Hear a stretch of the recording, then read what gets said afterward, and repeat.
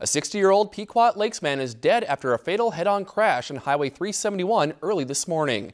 The crash happened south of Pequot Lakes in Sibley Township when the driver hit a semi-trailer head-on. The Minnesota State Patrol says that the Pequot Lakesman was driving a 1998 Ford truck north on Highway 371 when it hit a barrier on the right side of the road and went across the highway into the southbound lane, hitting a 1998 Peterbilt semi-trailer head-on. The name of the deceased has not been released due to pending notification of family. The State Patrol also says that the Pequot Lakesman was not wearing his seatbelt. The driver of the semi-trailer, 60-year-old Daniel Jackson of Hackensack, was not injured. If you've enjoyed this segment of Lakeland News, please consider making a tax-deductible contribution to Lakeland Public Television.